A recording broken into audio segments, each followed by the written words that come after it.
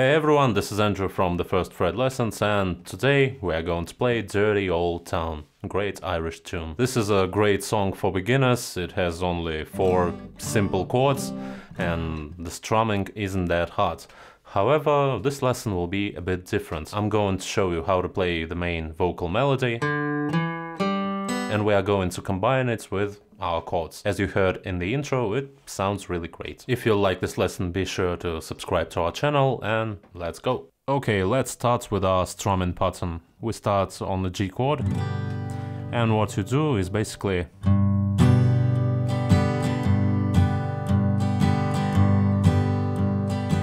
it's really simple. First you play bass and then strum down on the high strings. Bass again and up, down, up.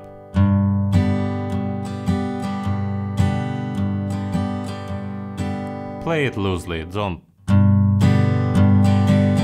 try to play like this. Okay, let's see what chords do we have here. G.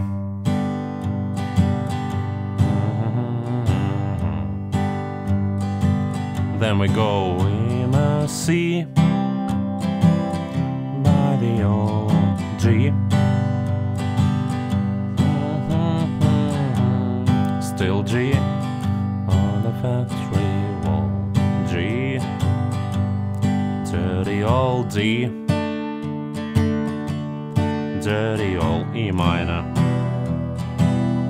That's it, really simple. You play the G chord for the most of the time. Now let me show you the main melody vocal line. We are using the G major notes here. Basically that's it. You know, they are all in this position. Basically open strings and 2nd and 3rd frets. So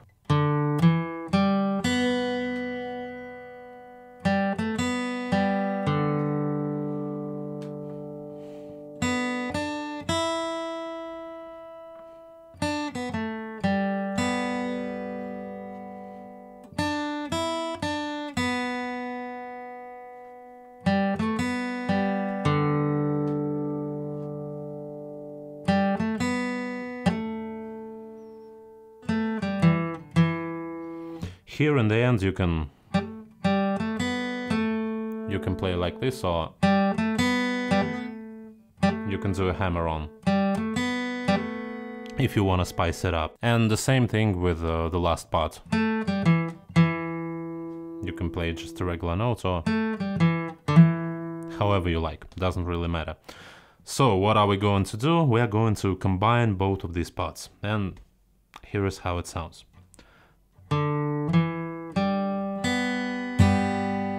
One thing to keep in mind, our strumming pattern starts, you know, on 1, 2, 3, 4, 1, on the downbeat on 1. Here, 1. We can't play the bass of the chord. So what we do? We skip the bass and then play the rest of the pattern. If I was playing with my fingers, it would be something like this.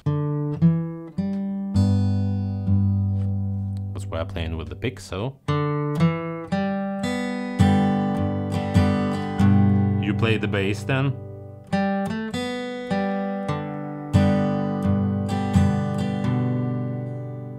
One more time.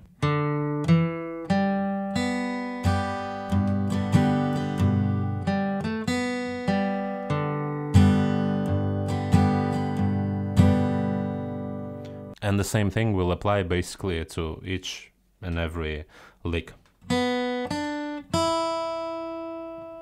This note is also the first downbeat.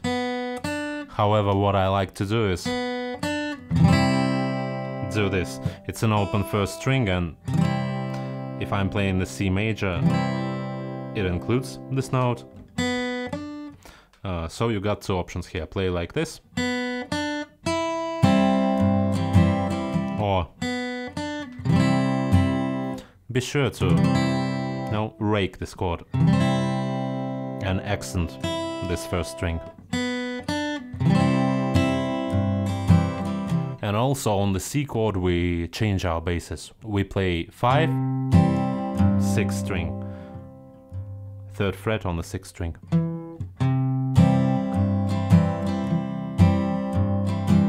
This is how it goes.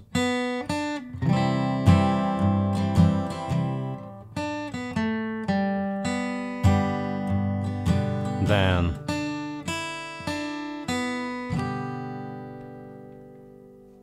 as I told you before, we are playing these G chords almost all of the time.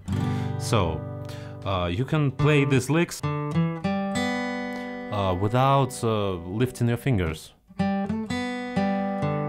Don't play it like this. And you know, put them back again.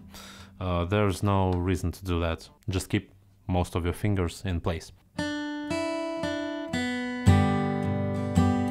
Of course, if you feel uncomfortable holding this chord, you can lift them and play like this. Doesn't really matter, just something to consider.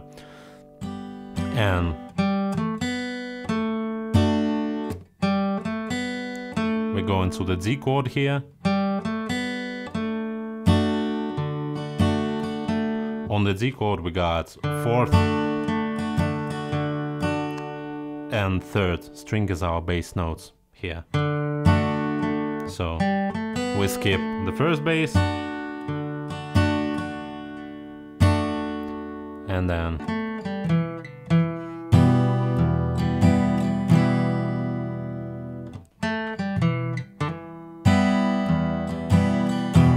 so this is basically it. You know, it's really simple. Simple chords, simple melody. You don't have crazy slides, bends, fast licks, nothing like that. And you can arrange almost any folk, country, blues song like this. This lesson is an example how you can do it. So let me play everything from top to bottom slowly. Of course, if you are singing and playing at the same time, you don't have to play, you know, this melody the whole time. You can just strum the chords, sing a couple of verses and then play this thing. It may be a solo in your arrangement. 1, 2, 3, 4, 1.